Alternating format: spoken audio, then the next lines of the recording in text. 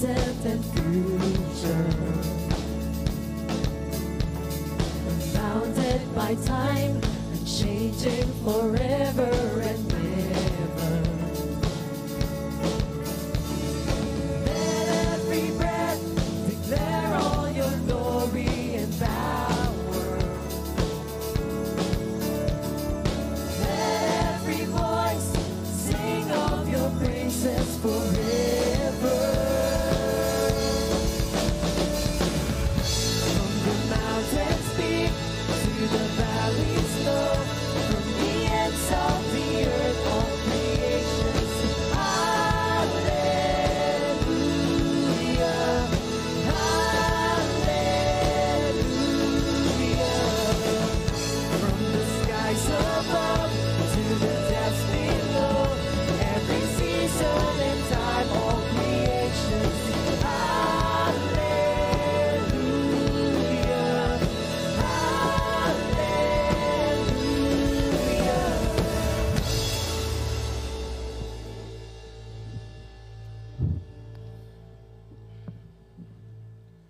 In the name of the Father, and of the Son, and of the Holy Spirit. Amen. The Lord be with you. And with your spirit. Jesus tells us today that mere external observance of God's law does not make us His true followers. Our observance of the divine law must spring from inner conviction. May our Eucharistic celebration make us grow in love, a love that is free, responsible, and self-giving. Brothers and sisters, let us acknowledge our sins and so prepare ourselves to celebrate the sacred mysteries. Have mercy on us, O Lord. For we have sinned against you. Show us, O Lord, your mercy. And grant us your salvation. May Almighty God have mercy on us, forgive us our sins, and bring us to everlasting life. Amen. Lord, have mercy. Lord, have mercy. Christ, have mercy. Christ, have mercy. Lord, have mercy. Lord, have mercy. Glory to God in the highest.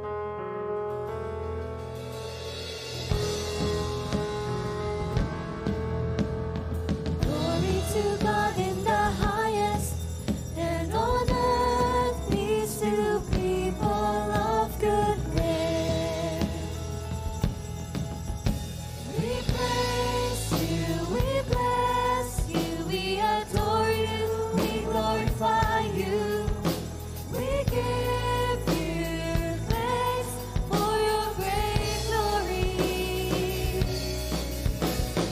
Lord God, heavenly King, O God, Almighty Father, Lord Jesus Christ, only begotten Son, Lord God, Lamb of God, Son of the Father. You take away the sins of the world, have mercy on us.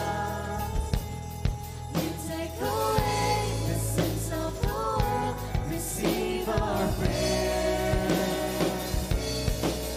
You are seated at the right hand of the Father, have mercy on us. You alone are the Holy One. You alone are the Lord. You alone are the Most High Jesus Christ. With the Holy Spirit, in the glory of God the Father.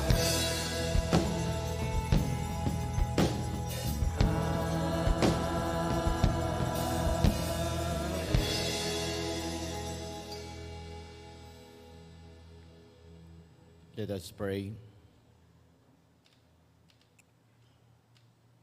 O God, who teach us that you abide in hearts that are just and true, grant that we may be so fashioned by your grace as to become a dwelling pleasing to you. Through our Lord Jesus Christ, your Son, who lives and reigns with you, in the unity of the Holy Spirit, one God, forever and ever. Amen. Please be seated for the liturgy of the word. Sirach tells us that we are free to choose between a life of faithfulness and a life of sin. But God, who knows everything, has prepared life for the virtuous and death for sinners. A reading from the book of Sirach. If you choose, you can keep the commandments. They will save you. If you trust in God, you too shall live. He has set before you fire and water. To whichever you choose, stretch forth your hand. Before man are life and death, good and evil. Whichever he chooses shall be given him. Immense is the wisdom of the Lord. He is mighty in power and all-seeing. The eyes of God are on those who fear him. He understands man's every deed.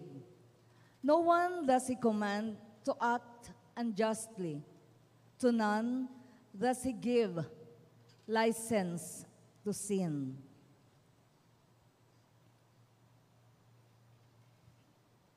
The word of the Lord. Thanks be to God.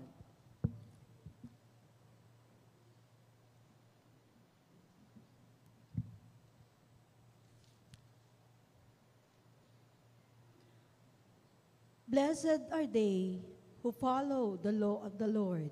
Blessed are they who follow the law of the Lord.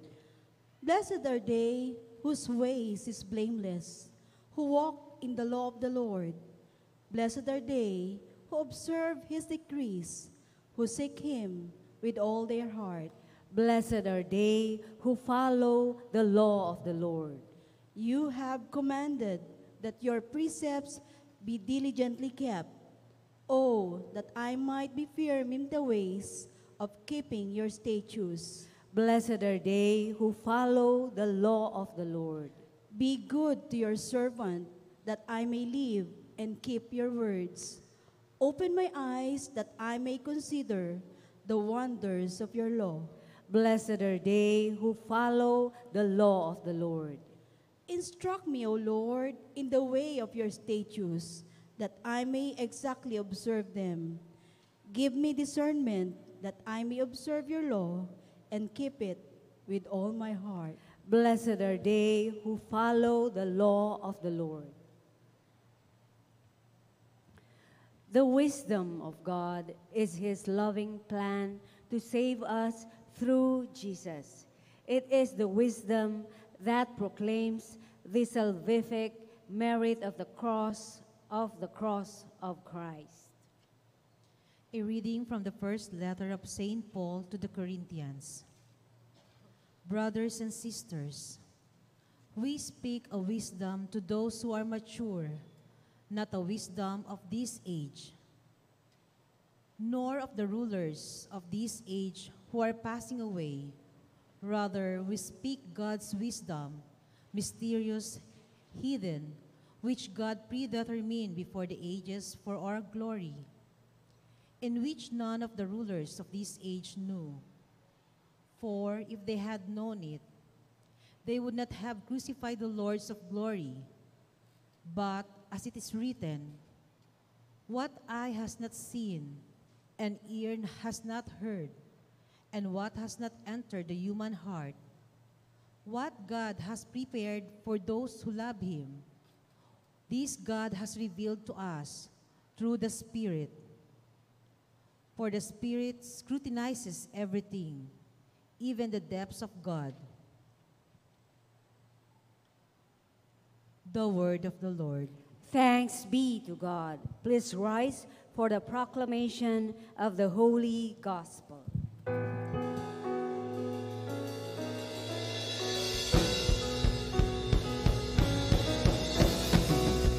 Hallelujah. Hallelujah.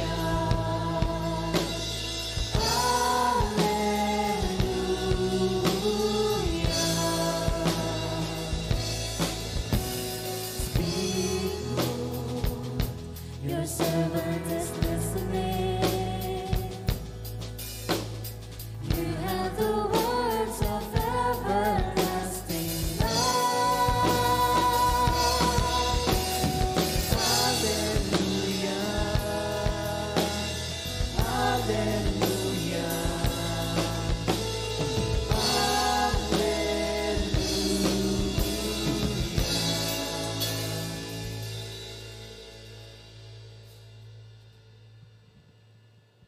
The Lord be with you. And with your spirit. A reading from the Holy Gospel according to Matthew. Glory to you, O Lord. Jesus said to his disciples, "Do not think that I have come to abolish the law or the prophets. I have come not to abolish, but to fulfill. Amen, I say to you, until heaven and earth pass away, not the smallest letter of them or the smallest part of the letter will pass from the law, until all things have taken place. Therefore, whoever breaks one of the least of these commandments and teaches others to do so will be called least in the kingdom of heaven. But whoever obeys and teaches these commandments will be called greatest in the kingdom of heaven. I tell you, unless your righteousness surpasses that of the scribes and the Pharisees, you will not enter the kingdom of heaven. You have heard that it was said to your ancestors, 'You shall not kill,' and whoever kills will be liable to judgment. But I say to you, whoever is angry with his brother will be liable to judgment, and whoever says to his brother, 'Raha,' will be answerable to the Sanhedrin, and whoever says, 'You fool,' will be liable to fiery Gehenna. Therefore, if you bring your gift to the altar and there recall that your brother has anything against you, leave your gift there at the altar. Go first and be reconciled with your brother, and then come and offer your gift. Settle with your opponent quickly while on the way to court. Otherwise, your opponent will hand you over to the judge, and the judge will hand you over to the guard, and you will be thrown into prison. Amen, I say to you, you will not be released until you have paid the last penny. You have heard that it was said, 'You shall not commit adultery.' But I say to you, everyone who looks at a woman with lust has already committed adultery with her in his heart. If your right eye causes you to sin, tear it out and throw it away. It's better for you to lose one of your members than to have your whole body thrown into Gehenna. And if your right hand causes you to sin, cut it off and throw it away. It's better for you to lose one of your members than to have your whole body go into Gehenna. It was also said, 'Whoever divorces his wife must give her a bill of divorce.' But I say to you, whoever divorces his wife unless the marriage is unlawful causes her to commit adultery. And whoever marries a divorced woman commits adultery. Again, you have heard that it was said to your ancestors, 'Do not take a false oath, but make good to the Lord all that you vow.' But I say to you, do not swear it at all, not by heaven, for it is God's throne, nor by the earth, for it is his footstool, nor by Jerusalem, for it is the city of the great King. Do not swear by your head, for you cannot make a single hair white or black. Let your yes mean yes, and your no mean no. Anything more is from the evil one." The Gospel of the Lord. Praise to you, Lord Jesus Christ. Please be seated for the homily. Magandang umaga po sa inyong lahat. Batiin naman po ninyo ang inyong katabi.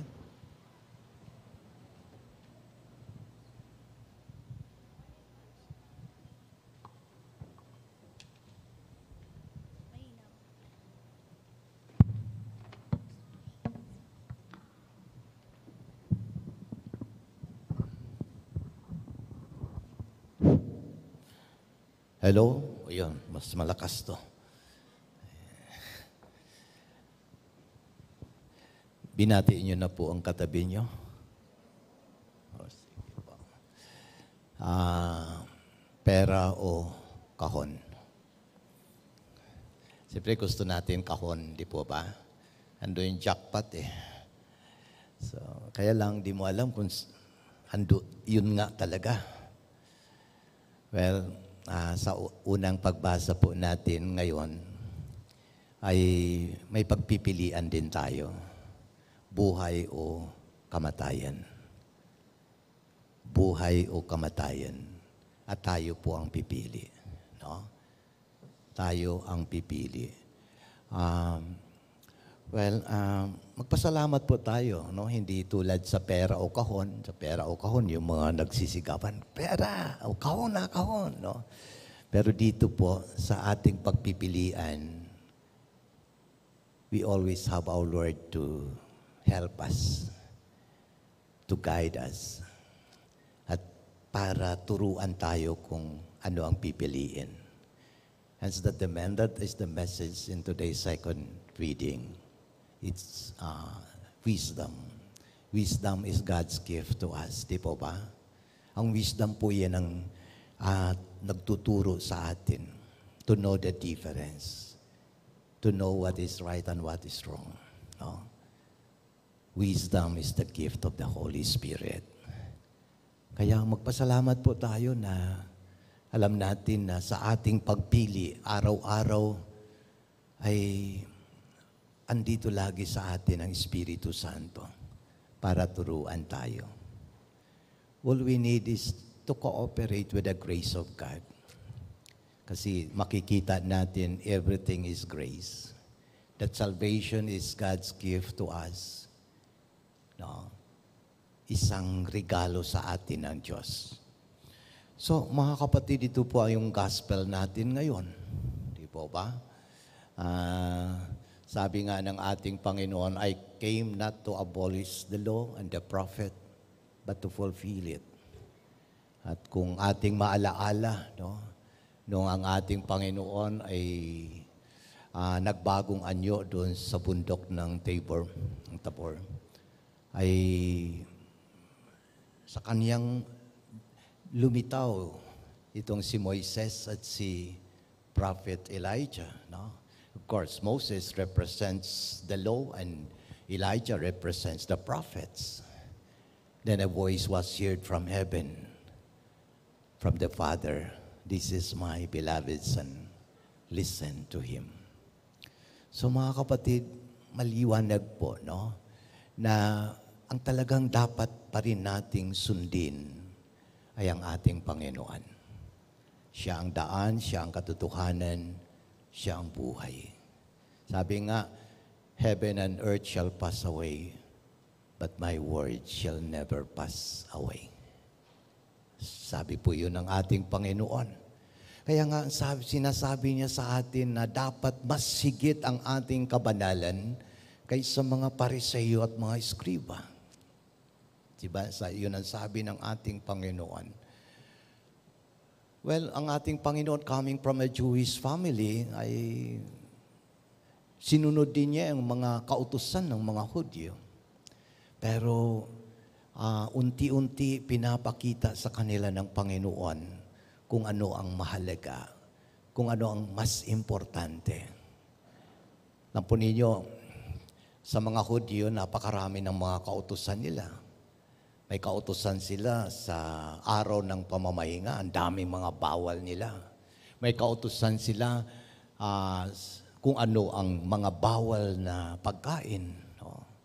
Pero yung mga legal precepts at yung mga liturgical ay binigay lang iyon for a specific stage in the history of our salvation. Para yun sa mga Hudyo.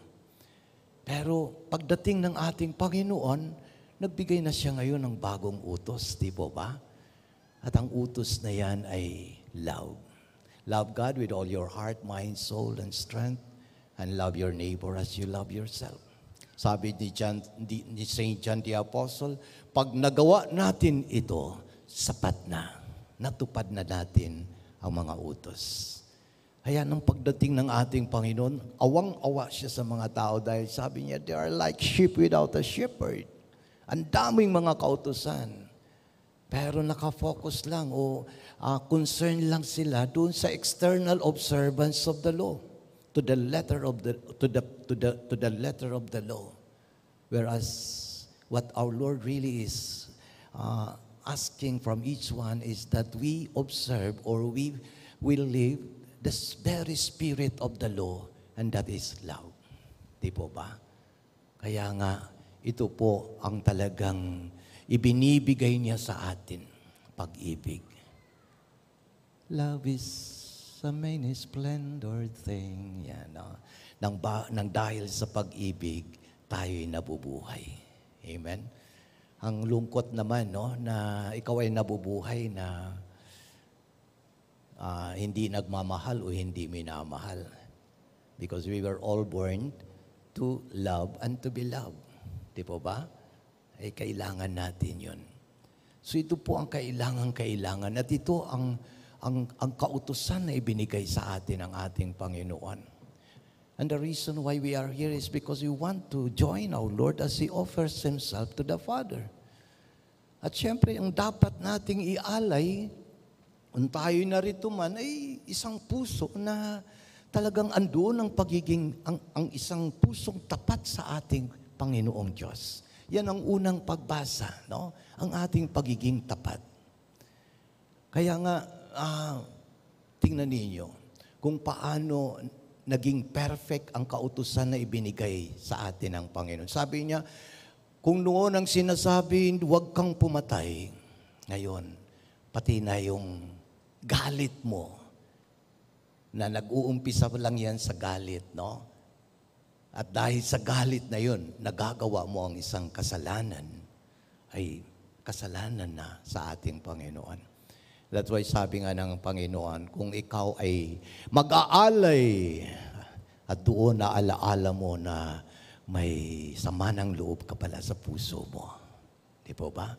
May galit ka sa iyong kapwa o siya may galit sa iyo, leave your offering first and go to your neighbor and be reconciled with him. Then after that, you go back and ialay mo na yung gusto mong magpatuloy ka na sa pag-aalay at yun ay magiging kalugod-lugod sa Diyos. Amen? Okay, hindi naman tayo aalis dito para hanapin yung taong yun. Eh, baka kakaunti na lang matitira dito, baka wala nang matira. No? Pero right now, let us pray for that person. Isama na natin siya ngayon sa ating pag-aalay. Sabihin mo, Lord, help me. I really want to forgive him now from my heart because I love you so much. And this is what you are asking from me right now. Di ba? Eh, di panalangin natin yung taong yun. Di ba ang ating Panginoon while hanging on the cross, sabi niya, Lord, forgive them, for they do not know what they are doing. Di ba sabi ni Lord, love your enemies, pray for those who persecute you. Mga kapatid, kung sa ngayon, ipanalangin natin yung taong iyon dahil sinusunod natin siya, magiging kalugod-lugod ang ating pag-aalay ngayon. Amen?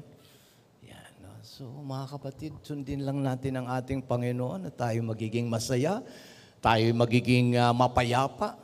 Uuwi tayo ngayon at handa ng, of course, andyan pa rin, masakit pa rin, pero may nagawa na tayo para sa, at least we made a decision. Dahil yun ang hinihingi niya. Ipapanalangin ko siya. Amen? So yun. Kaya mga kapatid, muli, lahat ng ito ay galing dapat sa puso. Our Lord looks at the heart. Hindi doon sa panglabas, kundi ang puso mismo ang tinitingnan ng Panginoon. Hindi man natin alam kung ano yung nasa puso ng katabi mo, di po ba? Pero alam ng Panginoon. Ialay natin ang puso natin. If it's still attached to our will, let's offer it to Him. And surely our Lord will give it back to us already aligned to His will. Di po ba? Andun na siya. Andun ang pag-ibig. So, mga kapatid, ito po, no? Sabi nga niya kung ang nagiging sanhi ng iyong pagkakasala ay ang iyong kamay, putulin mo. Kung ang nagiging sanhi ay yung mata, dukitin mo. Di po ba? Ay baka naman, pag ating ininterpret literally ito, marami nang naglalakad na isang kamay na lang. Okay, wala na yung, di po ba? O, sama na tayo doon. Pero, yun nga, gusto ng Panginoon, ayusin natin. Ang dapat ayusin, ang napaka-importante, at yan ang puso. From the abundance of the heart, the mouth speaks. Kung ano yung nasa puso, yun din ang lalabas sa atin. Amen? So mga kapatid, nawa, pakinggan natin ang Panginoon. Ano ang sinasabi niya gawin natin? Alam po ninyo, napakabilis natin. We're so quick na mag-react sa mga, tulad halimbawa, coronavirus, di po ba? Napakabilis natin. Kasi ayaw nating maapektuhan noon. Di po ba? Ayaw, nakamask tayo. Sinusunod natin lahat ng mga naririnig natin, pati na sa simbahan nga di po ba? Kaya tayo ay nagkukumunyon yan ngayon by the hand. No? At ang pari ngayon, di na nagpapabless na hawak ang kamay. Hindi gano'n, no? Yan ay pag-iingat. Yan ay dahil din sa pagmamahal, pag-ibig, no? Napakaraming virus. Pero, wag nating kalimutan ng spiritual virus na nakakamatay din. Di po ba? Kung tayo mabilis mag-react dito sa mga virus, no? Coronavirus, nawa, doon sa spiritual virus, ay mabilis din tayong mag-react. Amen? Alam natin kung ano yon, di po ba? At ngayon, pinaalalahanan tayo ng ating Panginoon. Sumuli po, love tayo ni Lord. Let us just open our hearts to Him. We know it is very hard to overcome our weaknesses. We cannot do it just by relying on ourselves. We need our Lord. We need His grace. All we have to do is open our hearts, cooperate with His grace. Amen. I believe in God, the Father Almighty, creator of heaven and earth, and in Jesus Christ, His only Son, our Lord, who was conceived by the power of the Holy Spirit and born of the Virgin Mary, suffered under Pontius Pilate, was crucified, died, and was buried. He descended into hell. On the third day, He rose again from the dead. He ascended into heaven and is seated at the right hand of God, the Father Almighty. From there He will come again to judge the living and the dead. I believe in the Holy Spirit, the Holy Catholic Church, the communion of saints, the forgiveness of sins, the resurrection of the body, and life everlasting. Amen. the Spirit of God scrutinizes our inner thoughts and longings. Through the Holy Spirit, let us pray to the Heavenly Father for our needs and those of others as we say, Lord, hear our prayer. Lord, hear our prayer.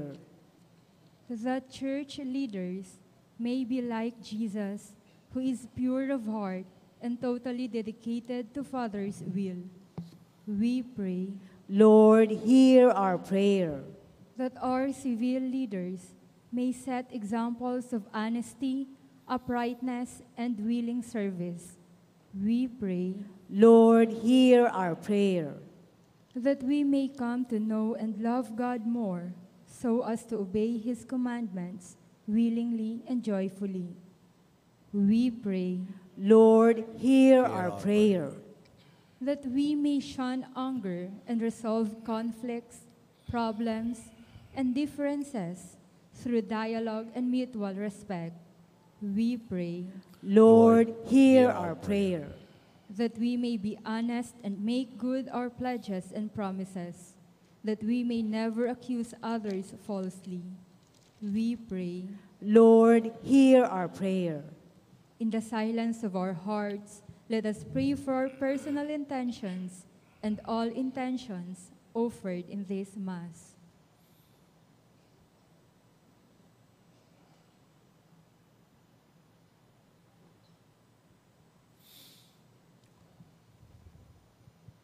We pray. Lord, hear our prayer. Heavenly Father, hear our humble petitions. Jesus, your Son, was totally dedicated to you. Help us to follow him, who lives and reigns with you in the unity of the Holy Spirit, one God, forever and ever. Amen. Please be seated.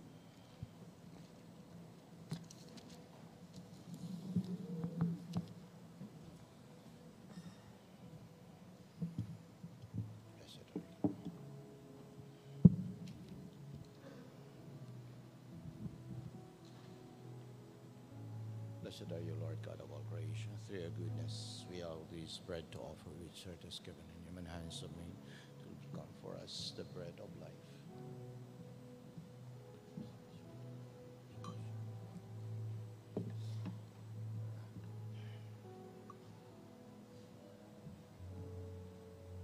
Blessed are you, Lord God of all creation. Through your goodness, we have this wine to offer, fruit of the vine and work of human hands, to become for us a spiritual drink. Blessed be God forever. Lord, accept the wish you offer thee. Humble spirit.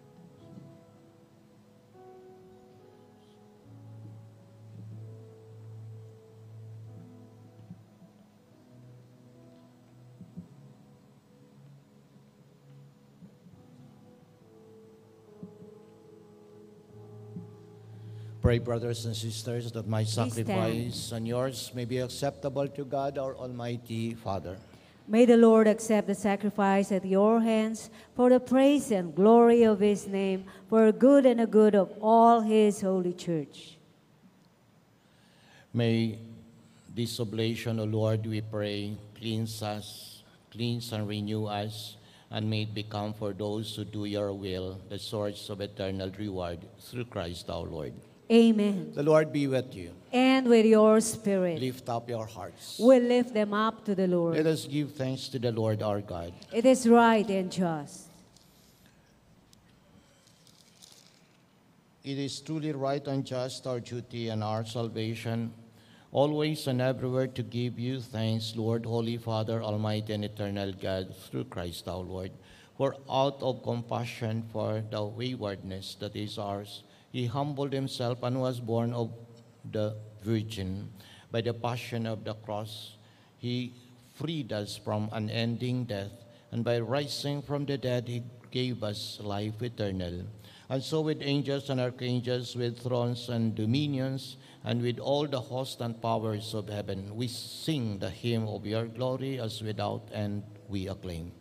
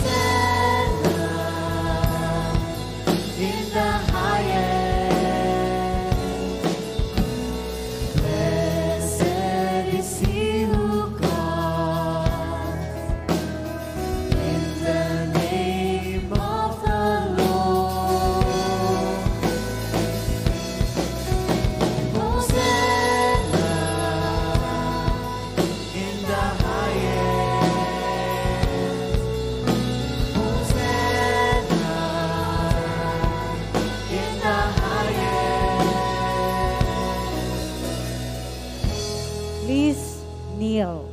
For those who cannot kneel, kindly place your right hand over your chest as a sign of reverence. You are indeed holy, O Lord, the fount of all holiness. Make holy, therefore, these gifts, we pray, by sending down your Spirit upon them like the dewfall, so that they may become for us the body and blood of our Lord Jesus Christ. At the time he was betrayed and entered willingly into his passion, he took bread, and giving thanks gave it to his disciples, saying, "Take this, all of you, and eat of it, for this is my body, which will be given up for you."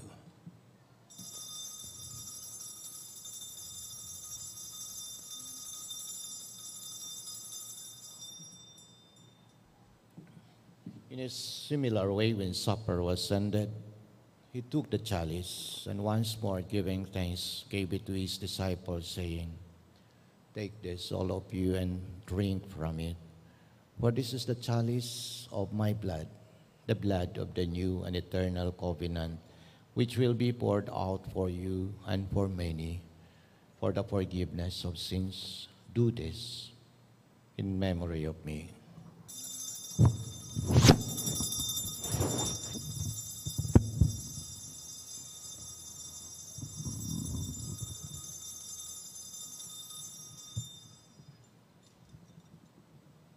The mystery of faith.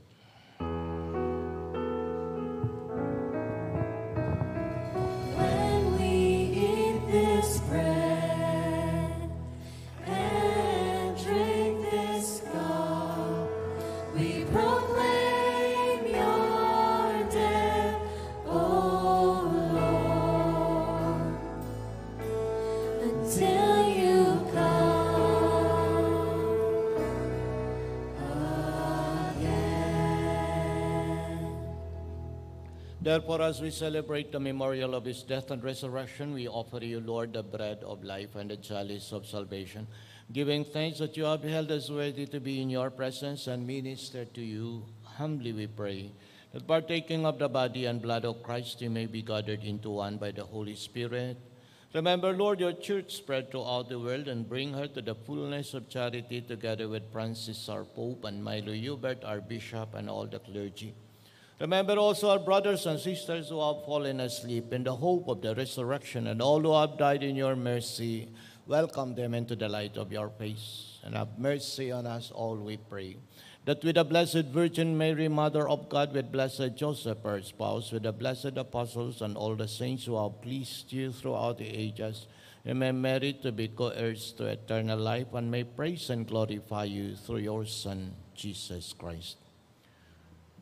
Through him, and with him, and in him, O God, Almighty Father, in the unity of the Holy Spirit, all glory and honor is yours forever and ever.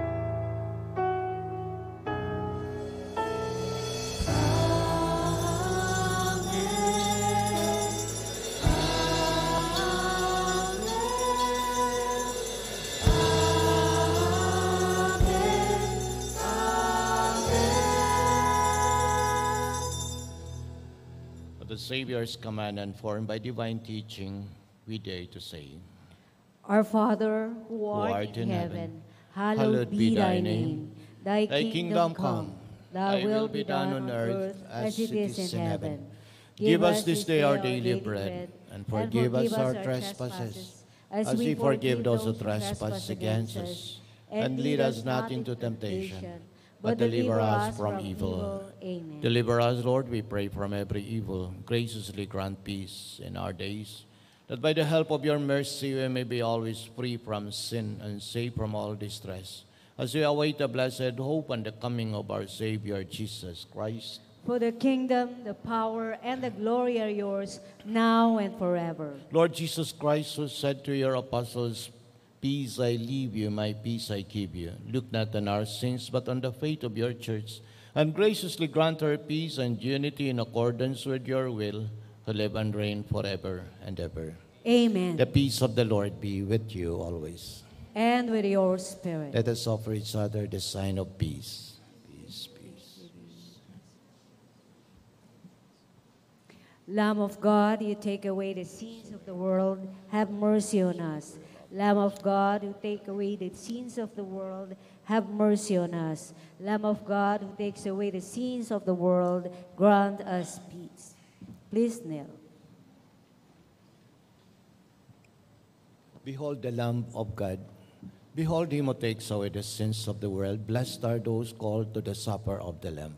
Lord, I am not worthy that you should enter under my roof, but only say the word, and my soul shall be healed.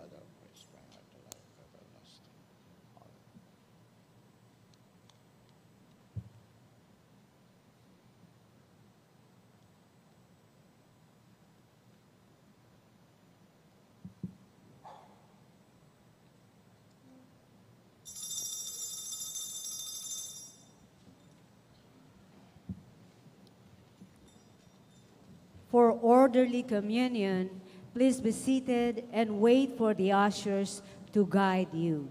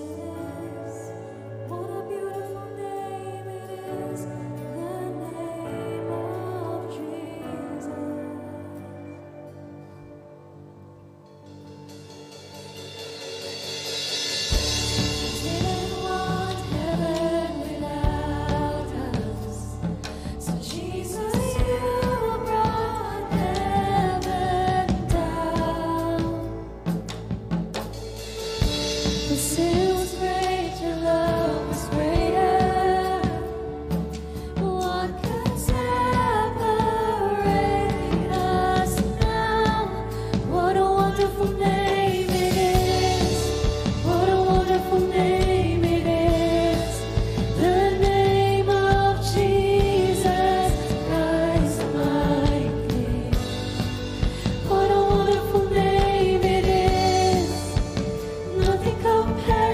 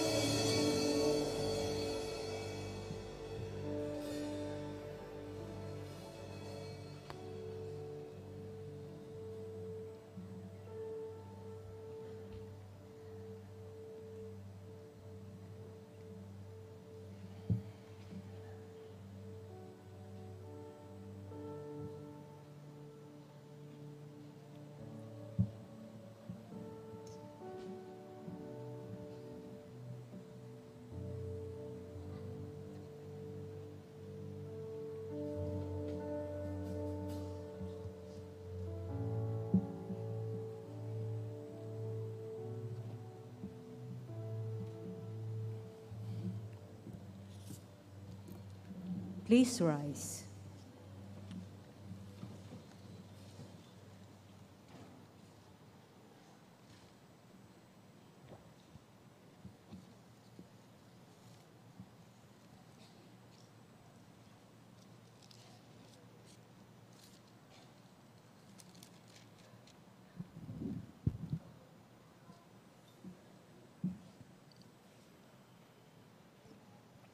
Let us pray.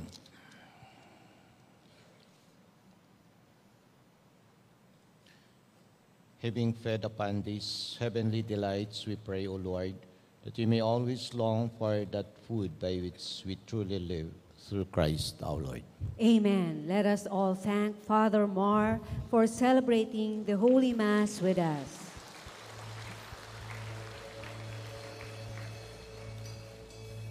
Again, we thank our Lord for not only showing us the way, but for the grace to follow the way. The Lord be with you. And with your spirit. Bow down for the blessing. Direct your people, O Lord, we pray with heavenly instruction, that by avoiding every evil and pursuing all that is good, you may all earn not your anger, but your unending mercy through Christ our Lord. Amen. May the blessing of Almighty God, the Father, and the Son, and the Holy Spirit come down on you and remain with you forever. Amen. Go forth, the Mass is ended.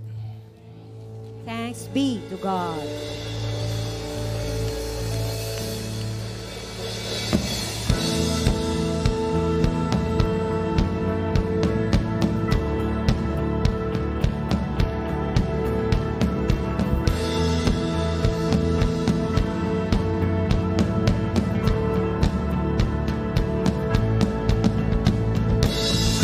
With all I am and all I have, I sing to you.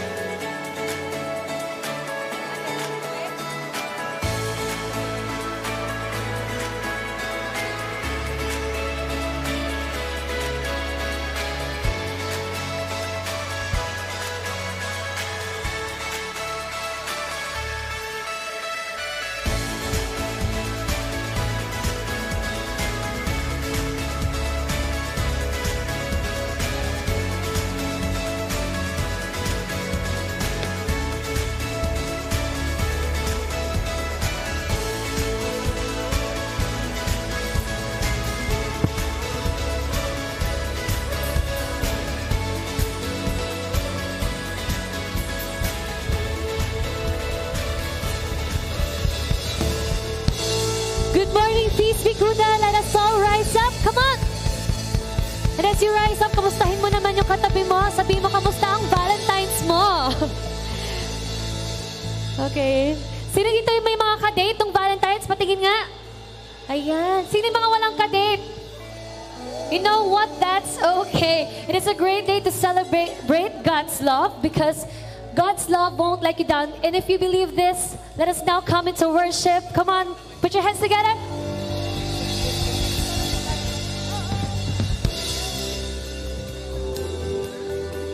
Let us be one now and celebrate God. Come on. When I was searching, your love was never far. You made a way to get to me. You were the whisper leading me to your heart. Forever I belong to you. Now I can see clearly, my God, you are for me. You won't let. Come on, we sing. Your love won't let me down, and I know it's true. Yeah, I know that your love is all around. I believe in you. Come on, we sing. Holding on to you. Knowing I know you will never fail. I want all of you. You never change. Your love won't let me down. Come on, we jump. Love won't let Jump, jump, go. down, down, down, down. Let me down, down. Come on, we're gonna dance up. Come on, jump. Put your hands together. If you believe in God's love, we celebrate Him. Come on. You won't let me.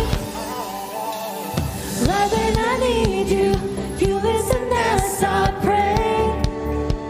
You leave the 99 for me, you paint the sky with promises of your grace. So I will find a way to you.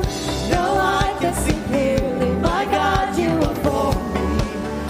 You won't let go. Your love won't let me down, and I know it's true. Yeah, I know that your love is all around. I believe in you. Holding on Come to on. you. Holding on and I know you. Come on, put your hands higher. I want all of you. You never change. Your love won't let me down. We're gonna party. Come on. Won't let me down, down, down. Lord won't let me down. Come on, we say. Praise it to Love won't let me.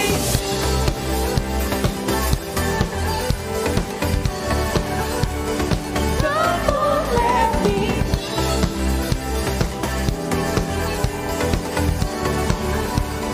Love won't let me. Come on, we give Him a shout of praise. Come on. We give God the glory. Come on, come on, come on. We give Him a shout of praise. Come on. Hallelujah, dear Jesus. Thank you. Thank you. And that was really wild. Is it fun praising? All right, you did great. Peace, Bicutan. And today, hindi pa tapos ang Valentine's natin. And the reason why we are here is because of God's love. If you believe that, Peace Bicutan, you believe that God brought you here to experience His love? Love is so good. God's love is so good. And sometimes it's funny that we feel that kahit anong pagpaparamdam sa atin ng Diyos, mas nakikita pa rin natin yung mga bagay na nakapagpa-feel sa atin na kulang pa rin. Sometimes we feel hindi pa rin sapat. But then again, isn't it weird that every Sunday you are dragged here, hindi mo alam bakit? And I know because it is God's love, His love that He manifested 1,000 years ago through that cross. His love saying that you are worth dying for. Can you say that to yourself? Come, put your hands over your heart and say, I am worth dying for. I am worth dying for. And that's how God loves you. God is so in love with you. Come now, we worship Him with all our hearts, filled with God's love. Let us now come into prayer in the name of the Father, and the Son, and of the Holy Spirit. Amen. Jesus, we thank you for giving us your life to us. You love us so much that you have offered your life to us. Remind us of that you came down from heaven, that you have sacrificed your glory.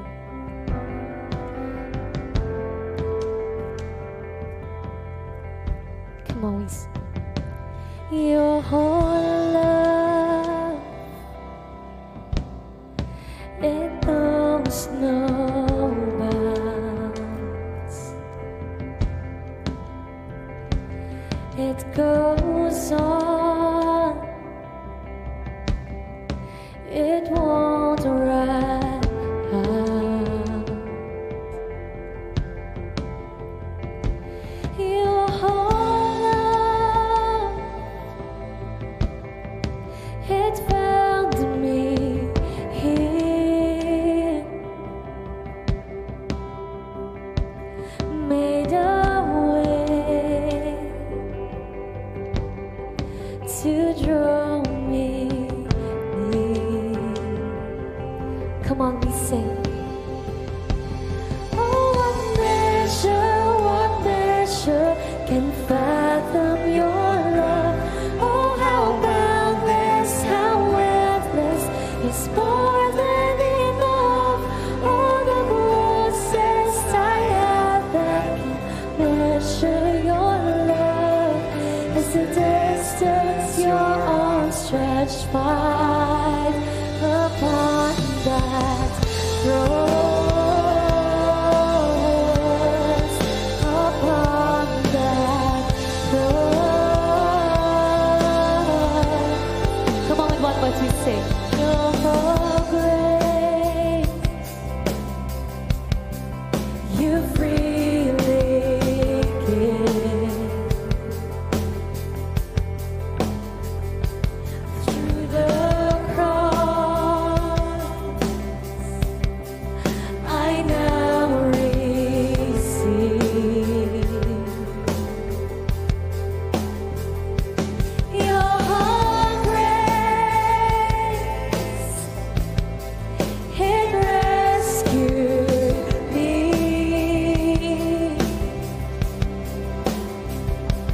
from my sin. Come on, we declare. You set me free. Oh, what measure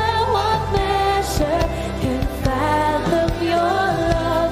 Oh, how boundless, how endless, it's more than enough. Oh, the closest I have that can measure your love is the distance your arms stretch wide upon that cross, upon that cross.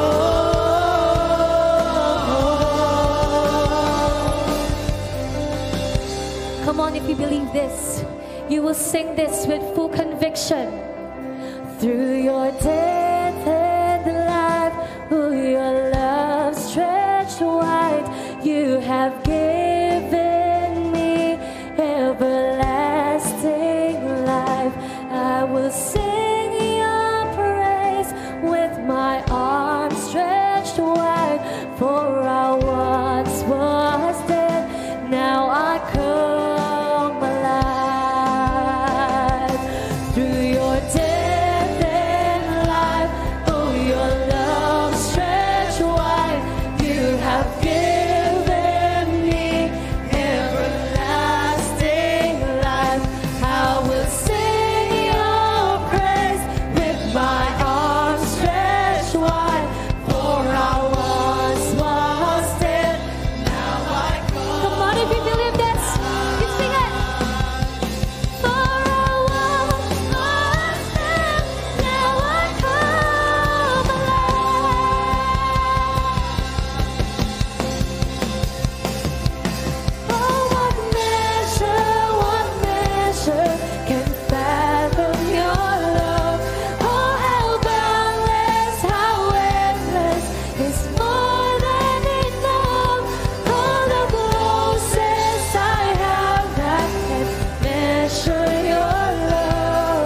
It's a distance your arms stretch wide.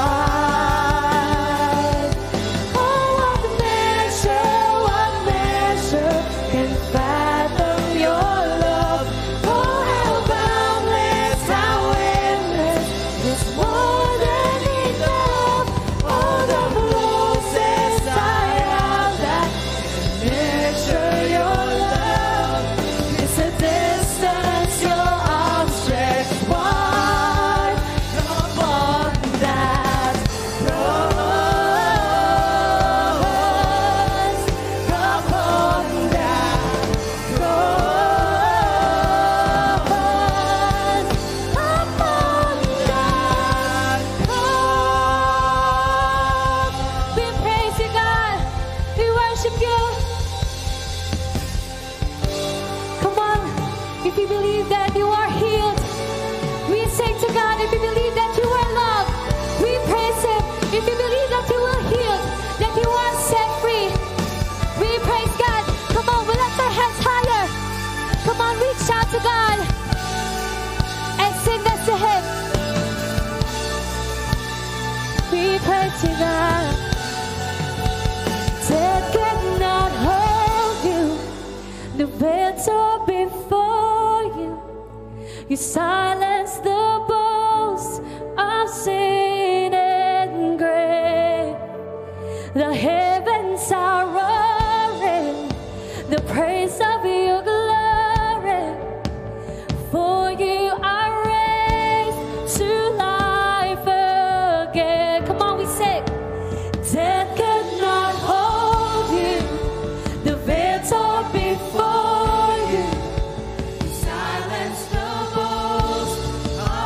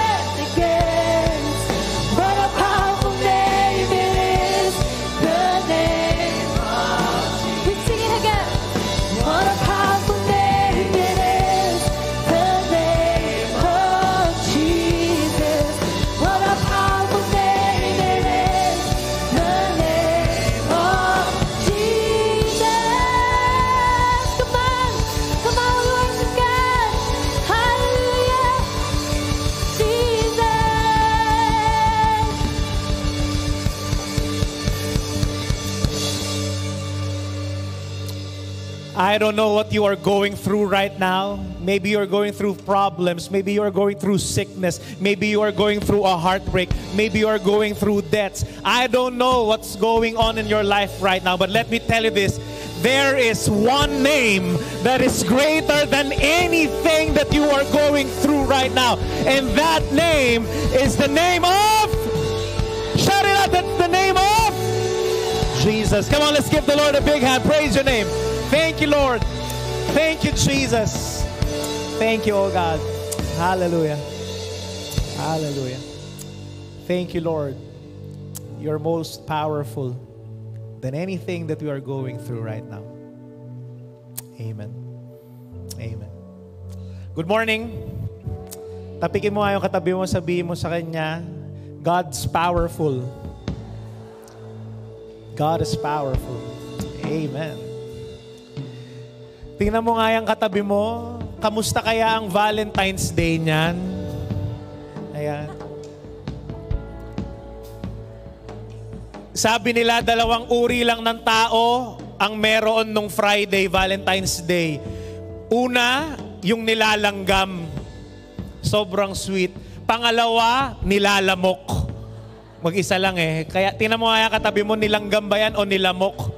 Kung single yung katabi mo, bilan mo ng katol mamaya pag uwi, ha? Ayan. Are there any first-timers in this place? Meron bang first time mag-attend ngayon sa feast? Meron ba? Taas ang kamay. Ayan, palakpakan naman natin sila. Welcome to the feast.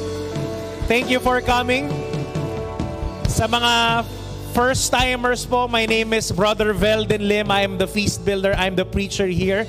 I preach every Sunday here. I'm also the leader here in this community. And sa mga first-timers po, meron po kaming welcome gift para sa inyo. Meron kaming regalo. Please go there at the back after the feast. Meron po kaming ibibigay sa inyo. And so we can also welcome you formally.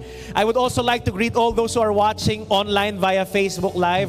Hope you can come with us, come here at the feast so you can join us and experience how powerful and how magical it is to be here in the presence of God's people.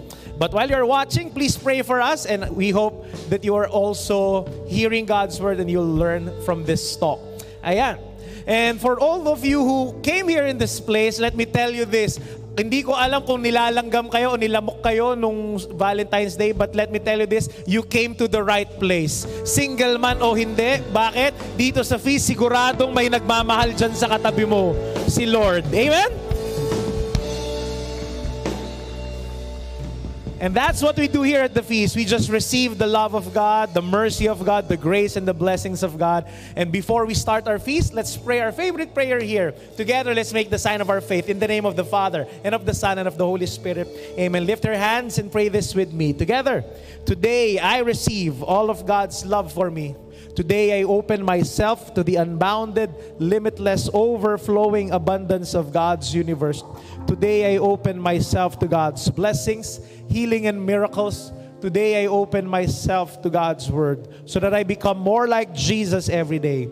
Today I proclaim that I'm God's beloved, I'm God's servant, I'm God's powerful champion. And because I am blessing the world. In Jesus' name, amen. Let's honor God's word. Thy word is a lamp unto my feet and a light unto my path. Brothers and sisters, we continue our series, Dawn of an Era, Prepare the Way for a New Life. And in the past 2 weeks, if you have been with us, we have been asking the question, how can I call people to repentance? Paano natin tatawagin yung mga tao na nakikita natin sinisira ng kasalanan? Kasi yan po ang totoo, sin destroys people. Ang nakakalungkot po, maraming mga tao, ang mentalidad nila pag nakakita sila ng taong nagkakasala, ang iniisip nila kagad, ay, bahala siya sa buhay niya, walang basagan ng trip. Kung gusto niyang sirain ang buhay niya, di bahala siya, buhay naman yan. Buhay naman niya yan. Tama? Ganyan ang mentalidad ng maraming tao ngayon. But I believe in this. One of the most painful things to see is to see the people we love being destroyed by their own sin. It could be your best friend. It could be your cousin. Pwedeng yung anak mo yan. O kaya, lalo na kung asawa mo yan, sinisira ng kasalanan. And I believe all of us here in this place, you would want to know, how can I help my loved one, help him find his way back to God? Gusto nyo ba yun? Natanong nyo na ba yun? Yung iba sa inyo dito, mag-isa lang kayo umaattend, hindi nyo kasama yung asawa ninyo. And I believe one of your prayers is to bring your spouse closer to the Lord. So ito ang tanong, how do we do that? How can we bring them back to the Lord? How can we call people to repentance? At yan ang patuloy nating pag-uusapan ngayong araw na ito. And the title of my talk today is Not Just Leave. Sabihin nyo nga. Oh, weird, no? Medyo tinatry natin, medyo creative title. Mamaya explain ko bakit yan ang title natin. Malalaman natin as we read our word for today. Our reading is from Matthew chapter 3 verses 7 to 12. Let me read this while you are reading it on the screen. John the Baptist prepares the way. But when he saw many Pharisees and Sadducees coming to watch him baptize, he denounced them. "You brood of snakes," he exclaimed. "Who warned you to flee of the coming wrath? Prove by the way you live that you have repented of your sins and turned to God.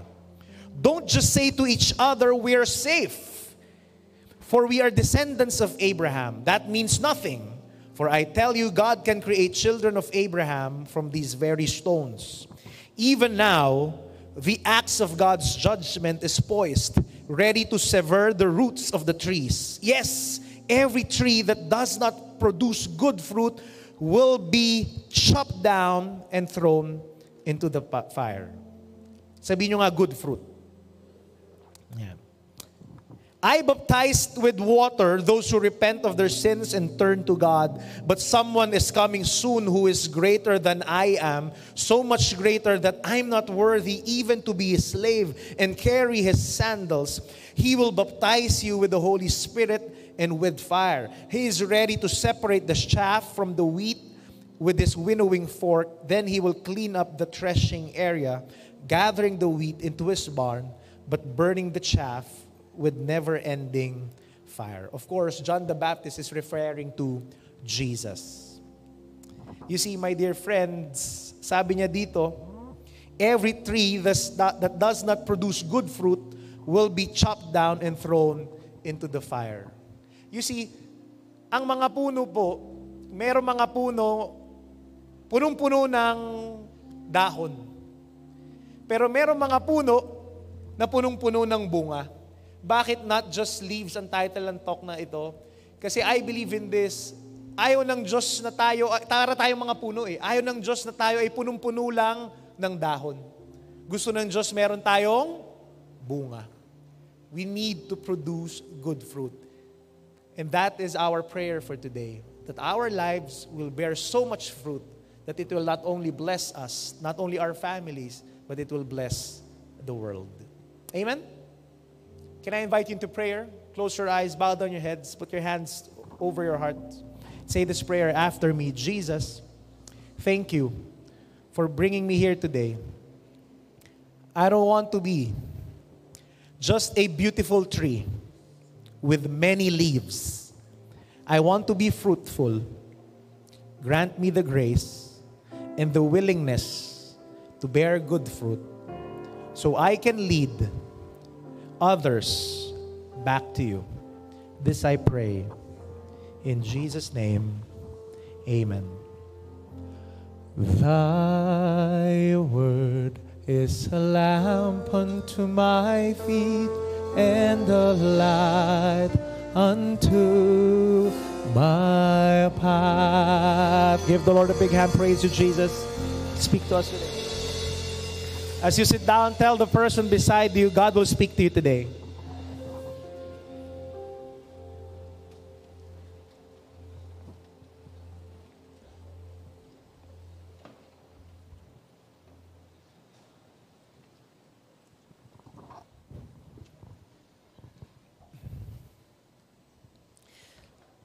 Ang title ng talk ngayon is Not Just Leaves, but my big message for you today is this. I want you to read it on the screen. 1, 2, 3, go. Lakasan nyo. Move it. Bakit move it? Mamaya, malalaman natin kung bakit. You see, there are different kinds of people, and some people live in a, number one, the first kind of people, they live in a world of ideas. Sabi nyo ang idea. They live in a world of concepts, theories. For example, total Valentine's Day, kakatapos lang, pag-usapan natin ang love. For many people, love is just a many concept.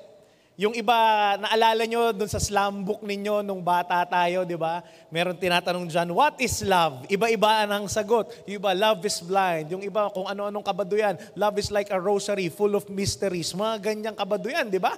Kung ano-ano pinagsasabi ninyo dyan. But for so many people, love is just a concept. Naalala ko tong isang babae na ito, lumapit sa akin, she was cheated on by his boyfriend for 4 times, 4 na beses po. And so lumapit siya sa akin, sabi niya, brother, ano bang gagawin ko dito sa boyfriend kong ito? 4 na beses na ako nang niloko. Sabi ko sa kanya, 4 na beses ka na pala niloko, edi hiwalayan mo na. Nagdudusa ka. Alam mo, sabi niya sa akin, kasi brother tuwing niloloko niya ako at nahuhuli ko siya, at sasabihin ko sa kanya, tama na, I need to move on, maghiwalay na tayo. He will beg me to stay, magmamakaawa, at sasabihin sa akin na ikaw talaga ang mahal ko. Siyempre, pag sinabi niyo, ako talaga ang mahal niya. Diba? Ganyan yung maraming ibang ganyan lalaki, di ba? Di ba, ikaw, kumbaga, Han, ikaw ang aking tsinelas. Susuot ako ng maraming sapatos, pero pagdating sa bahay, tsinelas ang uuwian ko. Ganyan. And sabi niya sa akin, what should I do, bro? I told her the brutal fact. Sabi ko sa kanya, ito no sugarcoating. Sabihin ko sa iyo ang totoo. Alam mo, hindi ka mahal niyan. Don't believe his words. Believe his actions. Yun ang tingnan mo. Because I believe in this, my dear friends. For many people, love is a concept, but love, the truth is this, love is a verb. It's a verb. It's an action word. And I believe, let me tell you this, sa mga tao dito, meron kayong kakilala dito, I'm sure meron dito at least isang single na nasa gitna ng it's complicated na relationship. Tama o tama? O yan, umamin na siya. Di ba? Kapag nagtataka ka, kami na ba o hindi, sabihin ko sa iyo, hindi kayo. Because love should be crystal clear. Because words without actions, okay, sasabihin niya sa iyo, mahal ka niya. Pero kung walang actions, love with words but without actions is incomplete.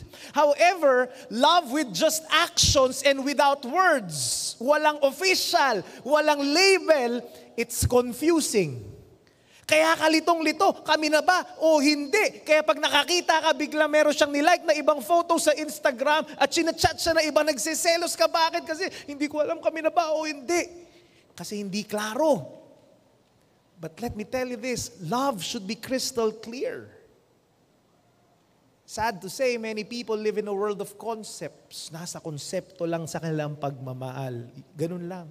And that same thing goes with people who know a lot of concepts and ideas. Pero hindi naman ine-execute. Ang daming mga ganyang tao. Marami kayong ganyang kaibigan, yung mga arkitekto. Uy, alam mo, ang ganda siguro, mag-outing tayo sa ganyan. Panay plano, panay drawing. Hindi natutuloy, wala namang gawa, puro plano lang. Some people live in the world of ideas. However, the second type of people, they live in a world of feelings. Sabi nyo nga, feelings. Ay, nako. Marami mga tao, binabase ang kanilang buhay sa kanilang nararamdaman lang. Naalala ko itong mag-asawang kakilala ko, naghiwalay sila. Bakit? Ba't kayo naghiwalay? Sabi niya sa akin, kasi bro, wala nang spark. Sabi ko sa kanya, we fell out of love. Sabi ko sa kanya, spark pala hinahanap mo eh. Sana humanap ka ng live wire. Yun ang pinakasalan mo. Mangisay ka hanggang sa makbuha mo lahat ng spark.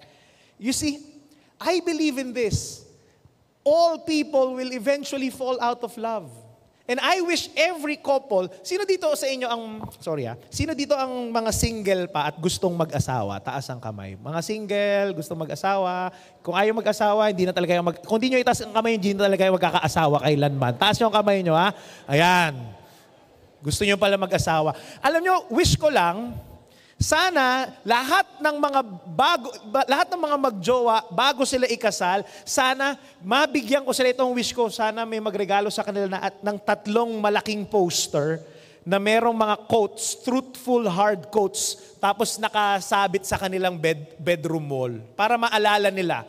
At ito yung mga 3 poster na yon. First poster, sana ito ang nakasulat. You will fall out of love. Sa mga mag-asawa dito, alam niyo yung sinasabi ko, tama? Parang itong isang mag-asawa, yung mister, sabi niya, alam mo bro, nung bago kaming kasal, ay nako, yung pag-uwi ko sa bahay, galing trabaho, pag-uwi ko doon, yung misis ko ang lambing-lambing. Pagkapasok ko sa pinto, binibitbit niya yung tsinelas ko, dadali niya sa akin para maisuot ko. Habang pagkalagay niya sa akin, kasabay niya yung aso tumatahol dito sa tabi. Ang sarap ng uwi ko. Ang problema ito, after 5 years, pag ako'y umuwi ng bahay, yung aso ko ang nagdadala ng tsinelas, yung misis ko na yung tumatahol. Baligtad na. Bakit? Nawala yung spark. Fell out of love. You see, you will fall out of love. It's inevitable. It will happen. You cannot do anything about it. Kaya mga mag-asawa dito, wag na kayong magugulat kung bakit gano'n. Parang hindi na ako masyadong mahal ang asawa ko. Parang he fell out of love. She fell out of love. Ganun talaga. You will fall out of love. Poster number 2 is this. Sana nakasulat doon. Falling in love is not love. Ay, ayan sa mga kabataan dito pakinggan nyo yung sasabihin ko. If this is new to you, now you know. Falling in love is different from love, Because falling in love is all about infatuation. And there's a huge difference. Sabi nyo, infatuation. Falling in love is being attracted to a projection of yourself. Anong ibig ko sabihin dito? You are not really in love with a real person. Kanino ka in love? In love ka dun sa imaginary person na kinreate ng utak mo. So meron kang nakarasyan kasi merong spark. Pero hindi mo pa siya kilalang kilala, pero sa utak mo, sana ganito siya, sana responsable siya, sana maganda siya, sana hindi siya tumataba, sana mabuti siyang tao, sana ganito, sana sweet siya, sana thoughtful siya. Meron kang idea, naiintindihan niyo yung sinasabi ko? Kaya ito ang problema, kapag nasa falling in love stage ka pa lang, kahit na anong negative comment ng mga mabubuti mong kaibigan at mga kapamilya mo, anong ginagawa mo? Pilit mong dinedefend siya. Kahit alam mo naman na tama yung sinasabi nila. Am I making sense here? Sinabi sa'yo ng nanay, tatay, huwag kang pumatol dyan, adik yan.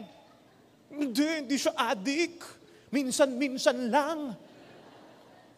Diba? In denial di ba? Kasi maaaring in denial ka pa, kaya pilit mong sinushoot siya dun sa ideal guy mo, ideal girl mo. Hindi siya yung tamang tao. Am I making sense here? That's why we fall in love with the figment of our imagination. Example, yung manliligaw mo, sweet and thoughtful siya. So, manliligaw ko, talagang sweet siya, tsaka talagang thoughtful siya. Ang sipag niya, bakit? Lahat daw gagawin niya para sa akin. Sabi niya sa akin, susungkitin daw niya ang mga bituin. Anumang bundok, aakyatin. Kahit ilang dagat ay tatawirin. Ang sweet niya. Ang sabi ng mga kaibigan mo, bolero yan. Kung paniwalaan yan. Ay, nako. Pero alam mo, ito sasabihin ko sa inyo, darating ang panahon, when the spark goes away, sasampalin ka ng realidad.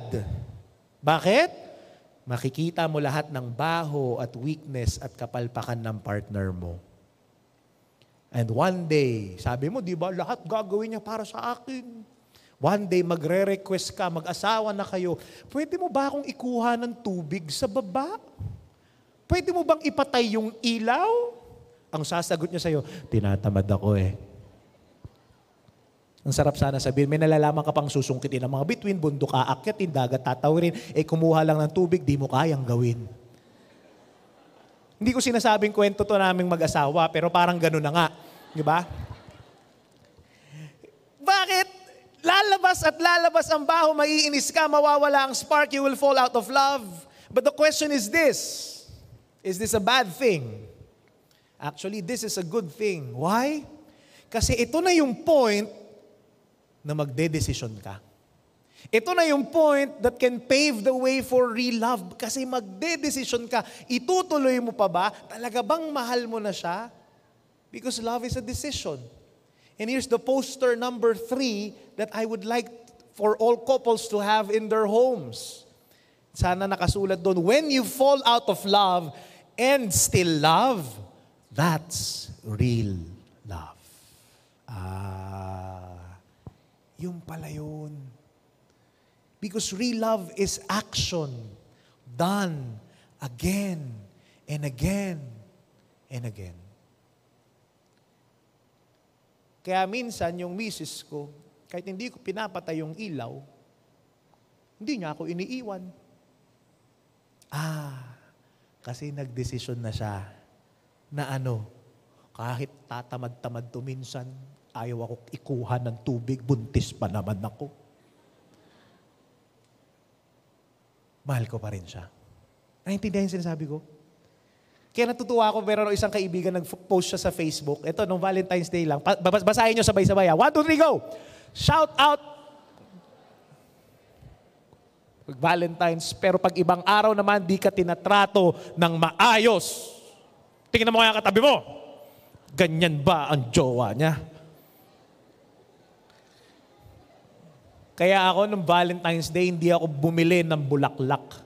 Sabi ko sa misis ko, tinatrato naman kita na maayos araw-araw, di ba? Ganyan talaga pag kuripot ka. What you see? Real love is not an idea or a feeling. Real love is an action done again and again. Real love is commitment. Real love is habitual service. Real love is waking up early in the morning para ipagluto mo yung pamilya mo when all you want to do is to stay for 5, 10 more minutes under your blanket. That's real love. Real love is teaching your kids their homework kahit na gustong-gusto mong manood ng paborito mong K-drama. Real love is going to work even if you are feeling lazy because that's who you are. You are committed to your family. You are committed to your boss, to your company, to your colleagues, to your customers. That is real love. When you choose to do it even if you don't feel like doing it. Am I making sense here? Because real love is a lifestyle. It's a lifestyle. Now, why am I talking about these things? Anong connection nito sa repentance? Kasi naniniwala ko repentance should be redefined. And the question that we are answering in this series is that how do we call another person to repentance? Paano natin sila ilalapit kay Lord? And in the past 2 weeks, 2 bagay ang tinuro ko sa inyo. 2 weeks ago, I told you, in order to call people to repentance, we need to come from a place of mercy. Can you say mercy? And number 2, last week, ang pinag-usapan natin, if we want to call people to a life of repentance, we need to come from a place of authenticity. Sabi nyo nga, authenticity. At sinabi ko sa inyo, you need to live an inspiring life. Be real, be you, so that you can encourage and inspire others to follow Jesus. But today, I'd like to give you the third platform. And that platform is that you need to come from a place of practicality. Sabihin nyo nga practicality. Parang ganito, ayan, ayusin mo, desisyon mo sa buhay. Ang bulaklak 2.5, ang bigas, 2.5, magdesisyon ka. Hindi ko sinasabing masama magbigay ng bulaklak. In fact, okay talaga yan. Pero, you see, come to think of it, sometimes, love should be really practical. Because at the end of the day, your sweet words will not feed your family. Your sweet words will not actually make you change your life. At yan ang problema kasi. For many people, ito na, repentance simply mean feeling bad for something we did wrong. Nagkamali ka, ang sama ng kalooban mo. But I believe in this, repentance has got to do more with action than emotion. Can you say action? Ganun ang repentance. Action more than emotion. Alam nyo, ito napansin ko lang, dito sa feast, ang daming mga tao pumupunta dito, nararamdaman nilang pagmamahal ng Diyos. Tama ba ako? Kaya kayo nandito. Merong mga lumalapit sa akin, pagkatapos ng feast, lumalapit sa akin, brother, grabe, ang tagal kong di naramdaman si Lord sa buhay ko, pero nung sa feast kanina, mayak-iyak pa ako sa worship. Tamang-tama ko si Lord dito. And I was inspired to change. Tapos yung mga mali ko sa buhay ko, parang gusto kong baguhin kasi nag-guilty ako. You see, many people here at the feast, they come with so much emotional high with the Lord. Pero alam nyo, ito nakakalungkot. After nung one time na yun na nakita ko sila, hindi na sila bumabalik sa feast. Bakit? Anong nangyayari? They don't go back to the feast regularly. Sabay BSDU. Alam nyo yung BSDU? Tanong nyo sa akin ano? BSDU. Balik sa dating ugali. Ganun pa rin sila. Bakit? Para sa kanila, repentance is just, guilty. Gusto ko magbago. But you see, what is repentance? In Greek, repentance means metanoia. Sabi nyo nga metanoia. At anong ibig sabihin ng metanoia? Metanoia means change of the heart and change of the mind. Metanoia means you are walking in one direction, papunta ka dyan, papunta ka sa mali, and then you turn around and start walking in the opposite direction. Mayroong pagbabago, mayroong pagbabalik loob.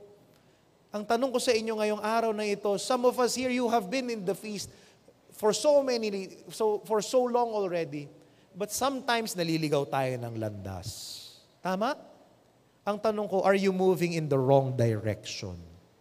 Are you moving in the wrong direction? You need to repent. You need to change directions. You need to change your ways. And here's what John the Baptist told us. Kanina doon sa binasa natin. Sabi ni John the Baptist, repentance should be proven by the way you live. Sabi niya, prove by the way you live that you have repented of your sins and turned to God. Kailangan mong patunayan.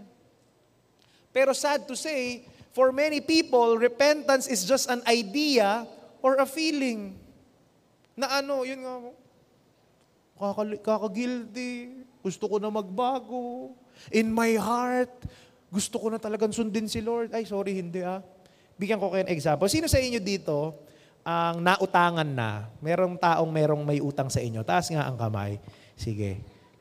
Tatanungin ko si Ate Ruth. Ate Ruth, eto lang halimbawa, merong sinong taong may utang sa'yo? Wag mo... Mga classmate ko ng college. Mga classmate mo ng college, nandito ba sila? Wala. Halimbawa lang.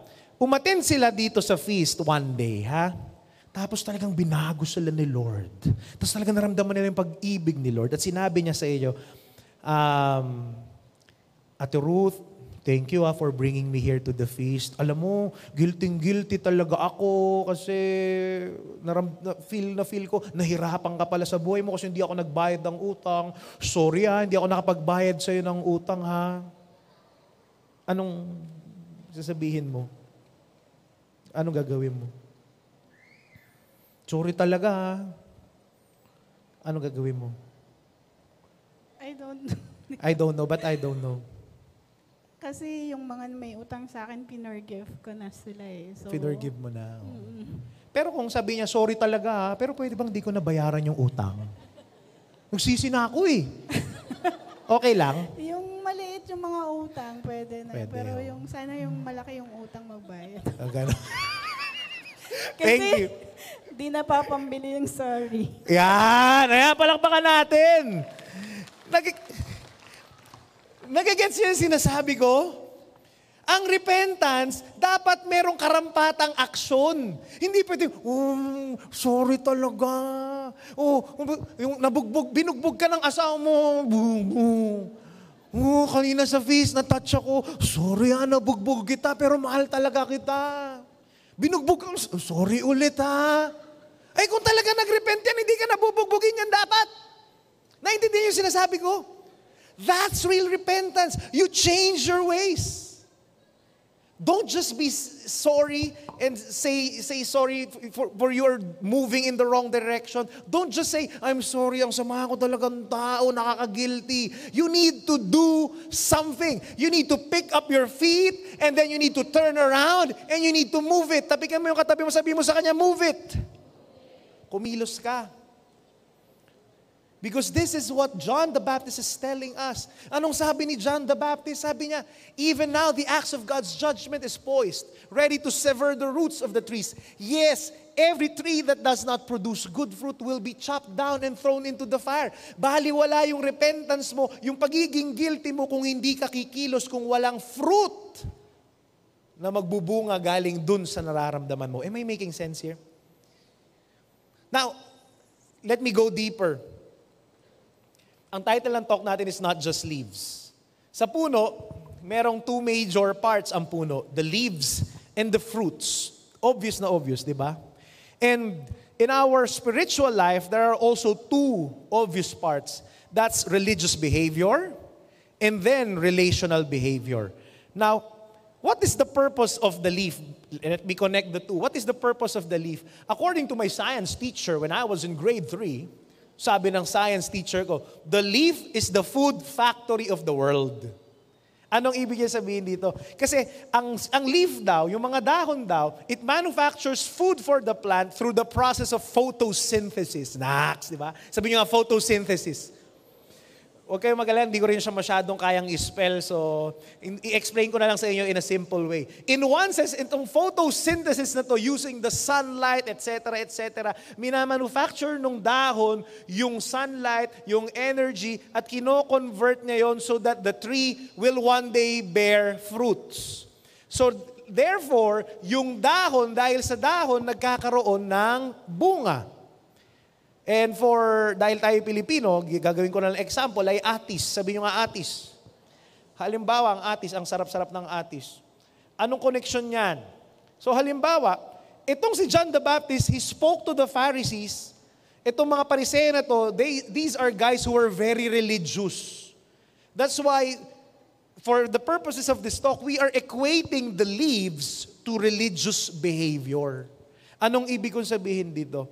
Halimbawa, yung dahon ng atis, yun ang nagpa-process para magkaroon ng ng bunga na atis. And the same way in our lives, leaves equates to religious behavior. Ano yung religious behavior na yan? That's our praying, pagpunta sa church, pagsisimba, reading the Bible, etc. Bakit? Because leaves are supposed to absorb the sun's energy to nourish the fruits. In the same way, yung mga religious activities, religious habits natin, they are supposed to absorb the love of God so that it can nourish the fruit of our life. Am I making sense here? For example, ako nagdadasal ako araw-araw. I read the Bible daily. I go to the feast weekly. I even serve here. And I go to small groups weekly too. But you see, itong mga religious activities na ito, though they are very important, because through them, I receive the power and the presence of God. However, lahat ng presence and power na yan na nakukuha ko kay Lord, baliwala yan kung walang bunga, kung walang fruits. Kaya nga sabi ni John the Baptist, kailangan yung mga puno na hindi nagpo-produce ng good fruit shall be chopped down and thrown into the fire. Because fruit trees can have lots of leaves, but if there are no fruits, they are useless, baliwala. Pero ngayon, kailangan natin itanong, anong klaseng bunga yung hinahanap natin? What is the fruit? Tanong nyo sa akin, what?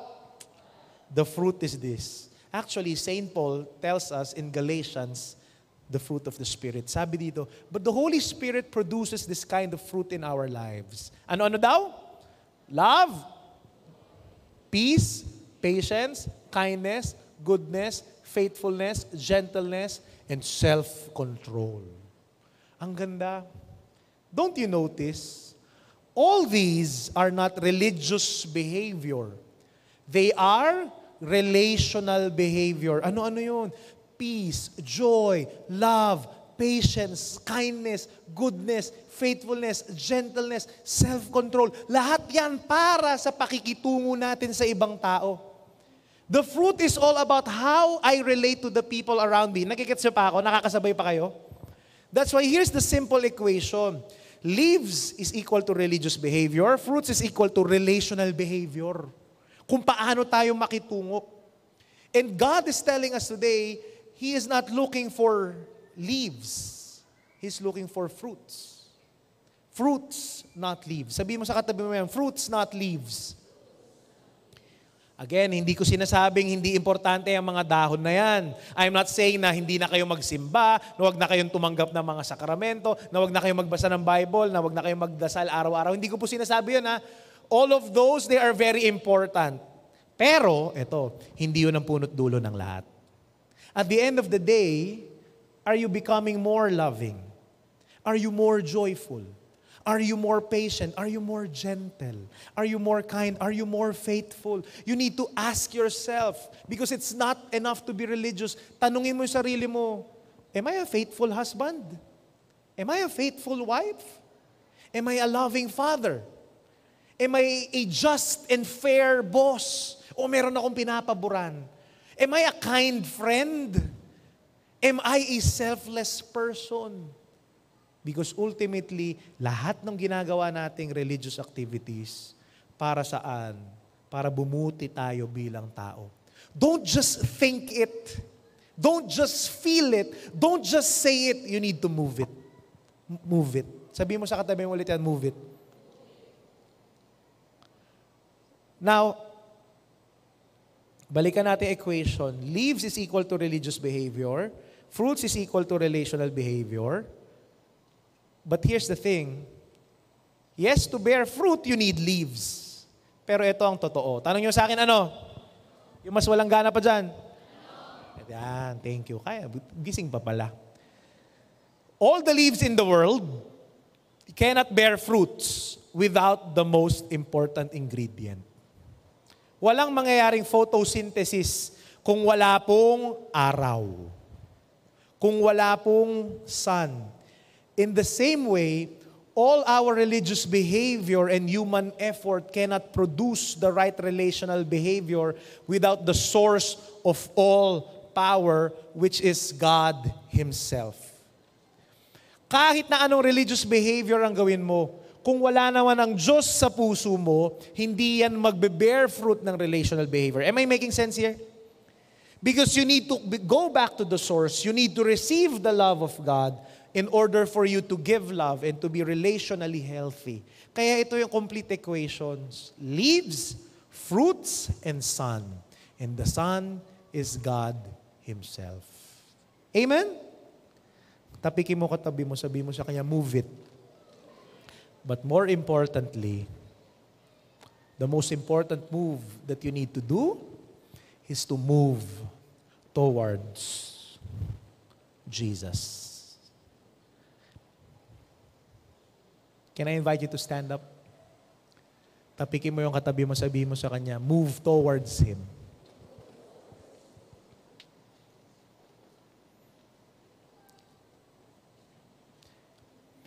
You see, brothers and sisters, are you learning so far?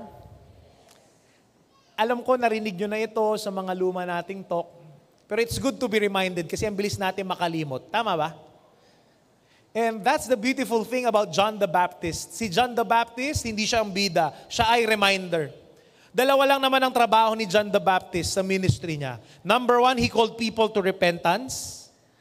And number 2, he pointed people to Jesus. Anong sinasabi ni John the Baptist? Alam nyo kasi yung mga Hudyo, yung mga followers ni John the Baptist, ito si John the Baptist, rockstar ito.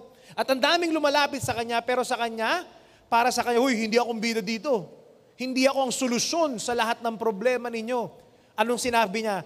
There is someone greater coming after me that I am not even worthy to become a slave and to take off his sandals. Alam niya kasi, klaro sa kanya na kailangan i-point niya yung mga tao kay Jesus. He pointed people to Jesus. And that's what I would like to do today. Yes, continue doing religious stuff. Pray daily. Read the Bible. Go to Mass. Receive sacraments. Go to confession. Have your novenas. Pray the rosary. Lahat yan mabuti. But while you are doing it, tanongin yung sarili nyo, are you still doing it with God in your mind and in your heart? Kasi kung wala si Lord, baliwala din. Let me share to you one last story as I end this talk. One day, in a communist country, Russia, yung iba sa inyo, napakinggan nyo nito. Sabi nyo nga Russia, yung kanilang leader, kinumission yung mga general nila para magpunta sa mga farms, and then they asked the farmers to plant fruits and crops. And dahil alam nyo naman ang Russia, komunista, pag komunista, kukunin ng gobyerno yung mga ani nila tapos i-redistribute para sa mga tao. Ganyan ang komunista eh. And so one day, yung isang general, pumunta siya dun sa isang farmer at sabi niya dun sa farmer, "Hey, I want you to plant apples in your 1 hectare of land." And then sabi ngayon itong farmer, "Yes sir, that will be done." And you know what happened? The following morning, itong farmer na ito, nagtanim siya ng apple. The next day, nagtanim siya ng apple. The following day, nagtanim siya ng apple. After 30 days na puno niya, yung 1 hektarya ng lupa niya, natamnan niya ng mansanas. However, nakakalungkot kasi kinabukasan, in the months that came, biglang bumagyo ng malakas. Talagang nasalanta yung pananim nila. Lubog na lubog. Tapos after so many months, bigla naman naging tagtuyot to the point na bitak-bitak ang lupa. Kaya after so many years, not a single apple tree sprouted from the ground. Walang mansanas. And so bumalik ngayon itong general, hahanapin na niya yung mansanas. Kinakabahan itong farmer, sabi niya, paano ko sasabihin dun sa general na walang tumubo na mansanas? Naghahanap siya ng palusot. Pero finally, the day that he dreaded finally came. Pumunta yung general at sabi niya dun sa farmer, sabi niya, "Anoski nangyariski sa mansanaski." Russian eh. Sabi ngayon itong farmer, "Oh sir, you mean the apples? Sir, the harvest is good. It almost reached the feet of God." Ganun daw. Napakamot ngayon ng ulo itong farmer. Sabi ngayon itong, yung general, sabi ng general, hey. Don't you remember we are in communist country, Russia, and here in Russia there is no God. Napangiti ngayon itong farmer. Sabi ng farmer, exactly my point, sir. No God, no apples. Magets niyo, joke yun eh. Pang matalino yung joke na yun. Pa-explain nyo na lang sa katabi nyo kung matalino yan. No God, no apples. Marahil itong farmer na ito ay nagpapalusot lamang. But you see, there is profound wisdom in what he is saying. No God, no apples. No God, no fruit. No God, no air to breathe. No God, no food to eat. No God, no families to laugh with and chat with and cherish. No God, no friends to bond with and enjoy with. No God, no job to work in. No God, no business to have. No God, no salvation. No God, no everything. No God, no joy. No God, no fruit. And let me tell you this, my dear friends, if there's no God in your life, we will have nothing. No God, no fruit.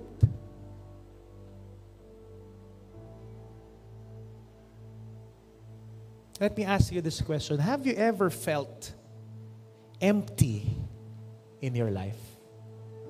Yung gigising ka sa umaga, tiningnan mo, may pera ka naman sa bangko, may pamilya ka, okay naman yung trabaho mo, may nasusuot ka, para bagang kumpleto na, nasa iyo na ang lahat. Pero para bagang kulang. Na-feel nyo na yun? And you see, my dear friends, maybe, just maybe, baka siya na lang ang kulang. Baka siya yung kulang.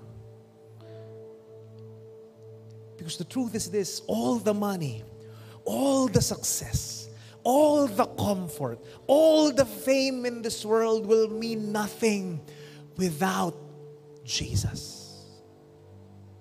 Move towards Him. Because no God, no Jesus, no joy. No Jesus, no fullness of life.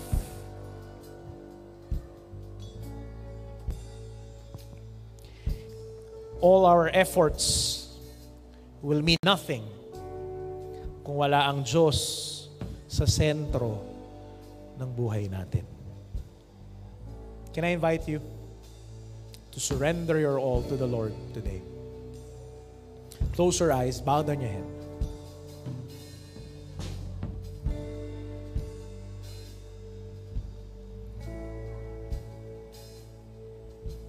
Let me pray for you. Father in heaven, we come back to you. We move towards you. You are our sun. We are your plants, needing your love, needing your mercy, needing your power, needing your presence in our life. For we know, Lord, there's nothing that we can do to make our lives better, O Lord. We may have everything in this world, but at the end of the day, Lord, only by your grace, only by your power, only by your mercy can we be filled, can we become whole, can we become complete, O Lord. And so, Lord, today, we just want to gaze upon you, your greatness, your power. For all we need is you. And with you, we declare, there's nothing that can stop us. All we need is you. We are invincible in your eyes. We are invincible in your presence. All these, Father, we declare in Jesus' name, in Jesus' name, in Jesus' name, amen. Come on, say, death could not hold you. The better before you. You silence the voice of sin and grave. The heavens are roaring, the praise of your glory. For you are raised to life again. Come on, we declare, you have no rival, you have no equal. Now and forever, God, you reign. Yours is the kingdom, yours is the glory, yours is the name above all names. What a powerful name it is. What a powerful name it is. We declare, The name of Jesus Christ, my King. What a powerful name it is. Nothing can stand against. What a powerful name it is. The name Come on, if you believe of this, you say you have no rival. You have no rival. come on, declare it. You have no equal. Now and forever, God, you. Come on, put your hands up, come on. Yours is the kingdom. Yours is the glory. Yours is the name. Come on, we sing it louder. With more conviction. Come on. You have no rival. Come on, we say it.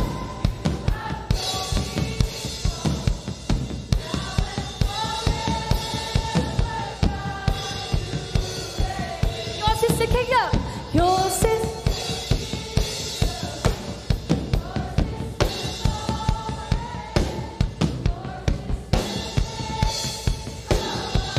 Come on, we sing it again with our hearts. You have no rival. You have no equal. Now and forever, God, you reign.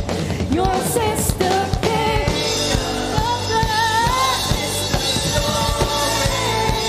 Yours is the name above all names. What a powerful name it is. What a powerful name it is. The name of Jesus Christ, my King. What a powerful name it is. Nothing can stand against. What a powerful name it is. Come on, sing it, God's power. What a powerful name it is. What a powerful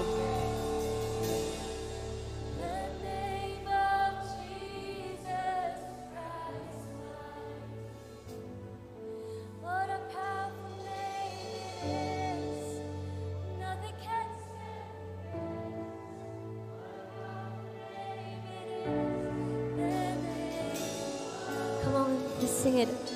What a powerful name it is, the name of Jesus. What a powerful name it is, the name of Jesus. We give you glory and praise, oh God. Thank you, Lord. Holy is your name. Great is your name. Most powerful is your name, O Lord.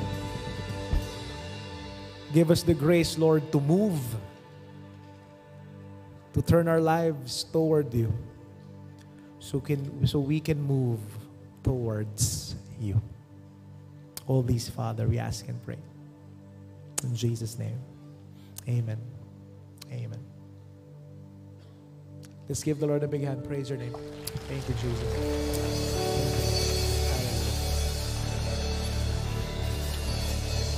Can I invite you now to lift up your novena to God's love? If you have them, if you don't have them, just lift up your hands, lift up your dreams to the Lord, and say this prayer after me. Father in heaven, I lift up to you my dreams. I pray that these dreams will move me towards you, to become more dependent on your grace, more than our strength. For we know, if we have you, all these dreams will come true. This we pray. In Jesus' name, amen. Amen. Give the Lord a big hand. Praise your name. Thank you, Jesus. Thank you, Lord. Tapikin mo nga yung katabi mo, sabihin mo sa kanya, move towards Jesus. Move it. Move it. Move it. Amen. Did God speak to you today? Let's give the Lord a big hand once again. Thank you, Lord. Salamat po, Panginoon. Woo. Can I invite you to please be seated for a while? And let's just give the Lord some gratitude, some thanksgiving for the blessings that we have received this past week. Think of a blessing or two for the next 15 seconds on how God blessed you this week.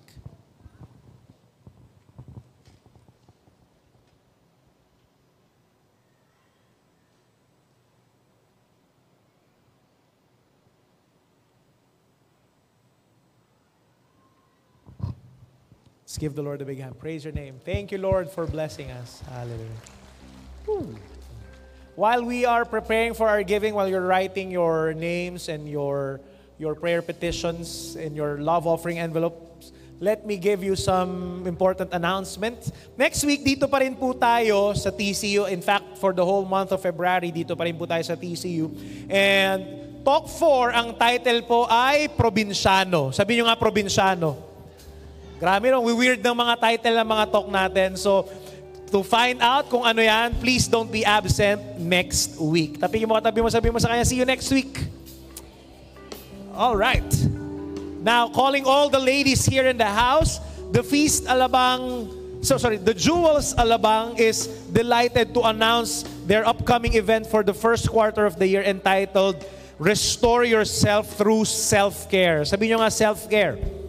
This will be on February 23, next Sunday na po yan, at 1:30 p.m. After po ng feast natin, pwede kayong dumiretso doon at the 2020 room in Bellevue Hotel.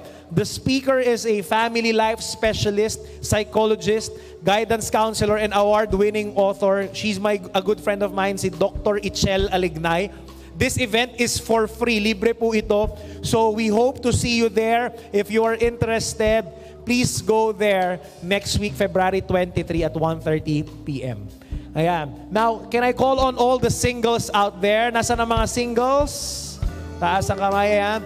the Feast Bicutan Singles Ministry is inviting you to rest in His love at the Love Life Retreat. Ito pong Love Life Retreat, hindi po ito paghahanap ng love life, kundi hahanapin natin ang sarili natin kay Lord. Ayan. So this is a life-changing event and retreat happening on March 21 to 22, 2020 at the Hospitalier Sisters of Mercy, Muntinlupa City. Investment fee is at 3,000 pesos at sinasabi ko sa inyo, hindi nyo pagsisisihan na kayo ay gumastos ng 3,000 para sa retreat na ito. Talagang life-changing itong retreat na ito. So for more information, you may look and contact Camps Soldevilla. Ayan. Another thing, pakisave po itong araw na ito. Tanong nyo sa akin, kailan? March 15. Ano pong meron sa March 15? Kasi po sa March 15, we are celebrating Feast Bicutan's 7th anniversary. Ayan. Ayan. So, pakikalendaryo po. Kung meron kayong Sunday na talagang hindi nyo absenan, yan talaga yon. March 17, gather your friends, lalo na yung mga kaibigan ninyo na dating feaster, matagal lang hindi nag-attend, hikayatin ninyo, punuin natin itong TCU auditorium. Ayan. And then, another announcement is this. Sa Holy Week, magkakaroon pa rin po tayo ng ating Feast Alabang Holy Week Recollection. It's a free event and that's going to be on April 9, 10, and 11. But this is a free event, libre po, but there will be VIP seats. So if you would like to get the best seats in the Holy Week Recollection, you can avail of the sponsorship. You can buy tickets available by this Sunday at the feast. Just look for Ivy Dizon. Nasaan si Ivy? Andito ba si Ivy? Ayun, si Ivy. Andun sa likod. If you are willing to sponsor and buy tickets para mas maganda yung inyong seat sa darating na Holy Week Recollection natin. I will be there. Brother Arun Gogna will be there. All the feast builders of Feast Alabang District will be there. We will be giving talks. And then we invited some celebrity priests as well to be with us. So, saan po ang venue? Ito po ang big announcement. Hindi na po tayo, dati kasi nandun po tayo sa Philinvest tent, tsaka sa Bellevue Hotel. This time, isang venue na lang po tayo. The venue will be at the tent sa may Villar Sipag. Ito po ay nandun sa likod ng SM Sukat. So yung pong ating venue can seat 5,000 people. So isang session na lang po tayo. Andun po tayo lahat. And wag po kayo mag-alala, meron pong libreng parking on site and meron pong buses to shuttle you back and forth from SM Sukat. Yung pong ating shuttle, baka mag-arrange po tayo ng shuttle natin from SM Bicutan papunta po doon sa ating venue.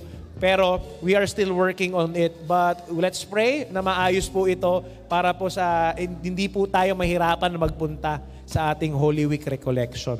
Alright? So, again, this will be at the tent at Vista Global South sa may Villar Sipag sa C5 Extension. Actually, Las Piñas City na po yan. So, ayun. So, I hope you can be there. And I'm glad to announce, as of now, may nadagdag na naman po. We have now 58 members sa I Give Club po natin. Palakpakan naman natin ang ating mga members. Yan pong I Give Club members natin, they are giving 1,000 pesos every month apart from their love offering. So, sacrificial yan. So, yan po ay makakatulong po sa pag-expand ng ating feast. Ayan. Last and important announcement is this. 2 weeks ago, ito po, pakinggan niyo po ako. 2 weeks ago, we found a treasure. Next treasure talaga. Meron pong isa sa member natin, attendee siguro, na nakaiwan po ng mahalagang bagay. At yung mahalagang bagay na ito, nakita po namin nakaipit sa may isa-isang I Give bulletin. So, kung ikaw yung taong nawalan nitong bagay na ito, hindi ko sasabihin kung ano kasi baka i-claim nyo yung kotse na nawawala, nakaipit sa I Give bulletin. So, kung ikaw tong tao na ito, please look for IVD zone dun sa I Give table. Tapos sabihin mo lang kung ano yung bagay na nawawala, ibibigay niya sa iyo yun.